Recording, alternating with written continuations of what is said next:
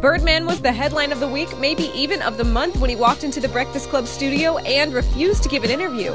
Between that and his ongoing issues with Lil Wayne, there's one person who has always managed to pop his head in the controversy from time to time. Yep, J. Prince himself.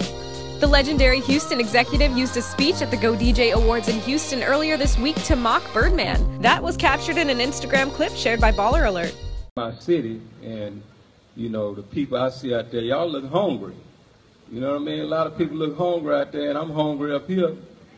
But I got to. You know, it's a beautiful thing, and you know, let's just respect it. You know what I mean? We don't want to go around. We ain't gonna beg nobody to put no respect on our name, because you know what I mean? We all really respect it. You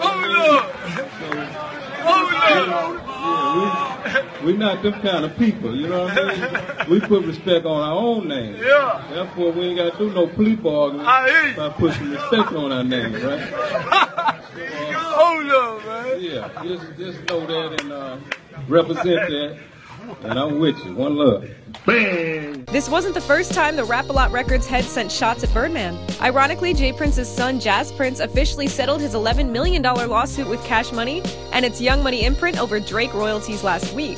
Think Birdman will respond? Let us know what you think in the comments section. Don't forget to subscribe to our YouTube page, and as always, for more music and news, hit up hiphopdx.com.